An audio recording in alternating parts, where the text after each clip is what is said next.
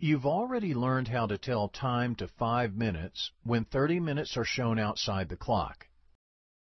In this lesson, you'll do the same thing, but there will be no minutes shown on the clock. Here's an example. The shorthand is between 2 and 3. So the hour is 2. We put 2 as the hour here. Now we count the minutes. Remember, when the longhand is on this side of the clock, we can start counting at 30, which is here at the bottom.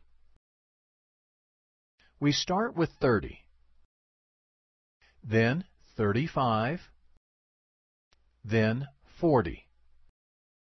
The longhand is at 40 minutes. So we write 40 as the minutes.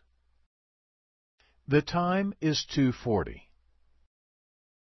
In the rest of this lesson, you'll read a clock like this and enter the time it shows.